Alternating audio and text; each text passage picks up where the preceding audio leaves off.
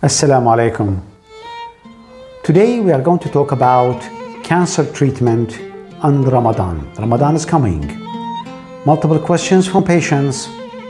Can I delay my surgery or my treatment before or during Ramadan? Most likely I'm going to focus about my specialty, which is the cancer surgery.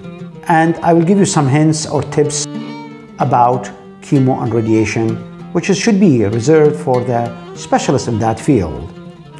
For the surgery in cancer is different from surgery in elective cases, non-cancer. All non-cancerous cases, except emergency, can be delayed during the month of Ramadan, including goiter, gallstones, and hemorrhoid surgery or hernia surgery. However, the cancerous cases should be taken in consideration, depend on the type of the cancer. We cannot lump them together in one group, as cancer of the thyroid, which is a low-grade type of cancer, a month of Ramadan is more than enough to delay the surgery, and we can do that.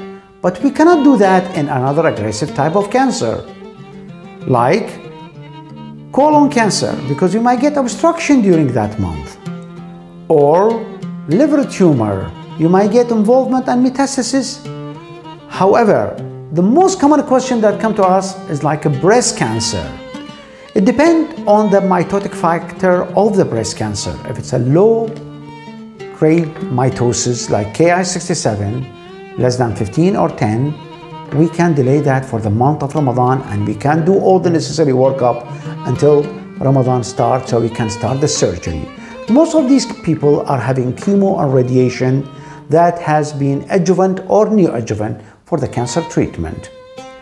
Having chemo usually can be either justified by different programming of the chemo or using specific type of the chemo with the less effect, such decreased nausea or vomiting or some immune deficiency. And that can be addressed by our colleague, the medical oncology in the field.